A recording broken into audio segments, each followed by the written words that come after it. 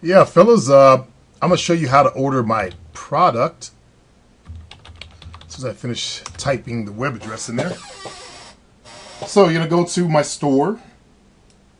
And you're going to click on, I just made this, the work I had done. I wanted an ebook with some CDs and videos sitting around it, but I did make this myself on a site. The people at Fiverr fucked up. But that's alright. So you click on this. That'll take you to the page, sales page. And you can watch the video. You can learn about the product. I spliced some of the videos I'd done over the last few days on the product, like the overview that I gave, and then also the update. You don't have to really do that. If you want to just get it right away, then just click checkout with PayPal.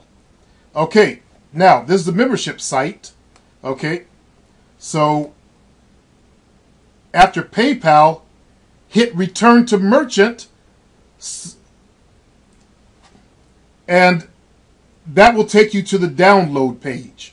As you see, I try to access the download page. I'm not logged in. Your login information will come in your inbox. So you got to check your inbox to get in here. Okay? And you can log in on the side here on your download page.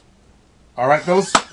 Hopefully this will cut out the dumbass emails I get sometimes when I put out a product and guys try to figure out, what do I do?